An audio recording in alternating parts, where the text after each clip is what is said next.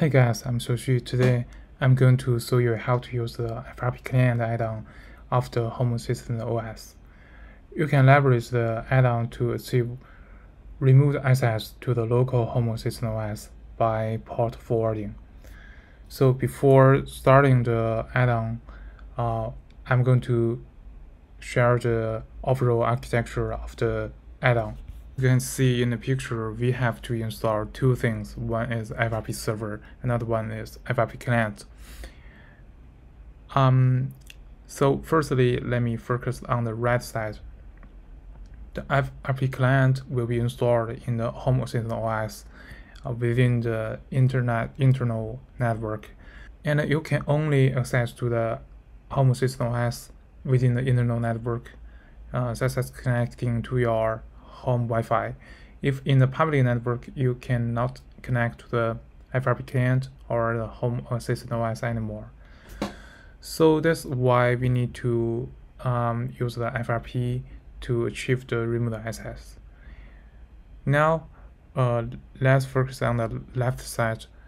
The FRP server will be installed in the online server within the public network.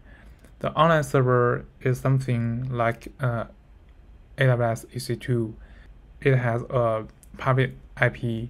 You can connect to the server with the public IP. So that important is the red line.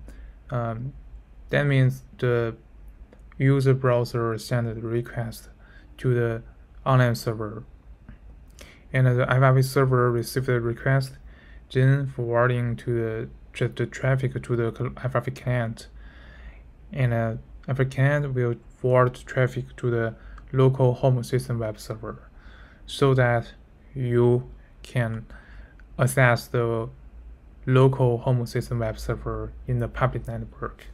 Let's come back to the add-on page.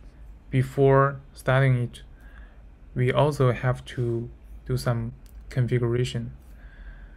The first one is the server address. This is the IP or domain of your web online server.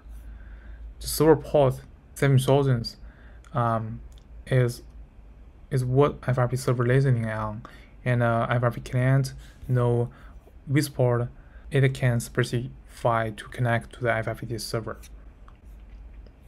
The next one is the auth token. One FRP client connecting to the FRP server, it will use the auth to do some authentication. The web server port and the username password, FRP client will provide one dashboard. The port is the dashboard port, and you have to specify the user name and password. The last one is the custom domain. It is the same with the server address. Before we start the client, we need to start the FRP server. I'm already in the FRP server. Let's have a quick look at the FRP server configuration. It's kind of straightforward and related, similar to the one of the FRP client. Now I'm going to start the FRP server.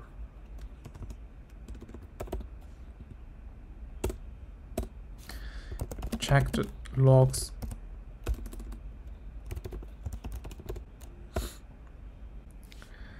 It's good. The server has started and listening on the HTTP port 8123, and the dashboard has listened on the 7500 port. Then the last thing is to start the FRP client. Check the log. Refresh. Everything is good. The client has started and connected to the server.